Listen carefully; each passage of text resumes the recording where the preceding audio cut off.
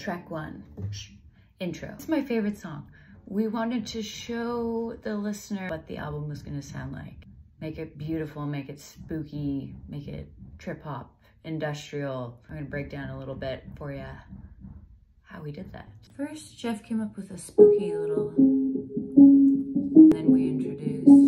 I wanted to start the song off with a spoken word thing. I did 1, 2, 3, 4, 5 layers, different voicings. Curious memories, curious memories.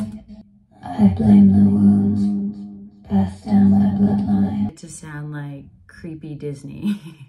Came up with this.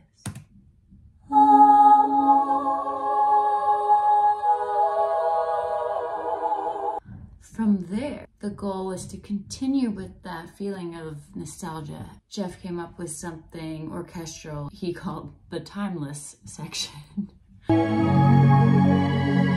had to ooh on it, of course. Back to spooky. Back to trip hop.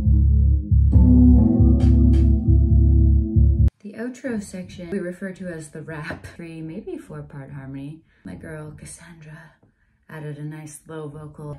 Headphones needed a reminder. You know that the lips inside her won't show. Haunting, Disney, and timeless. How do we tie it all in together? Bang on some trash cans. God, this is so embarrassing, filming yourself and talking to the camera.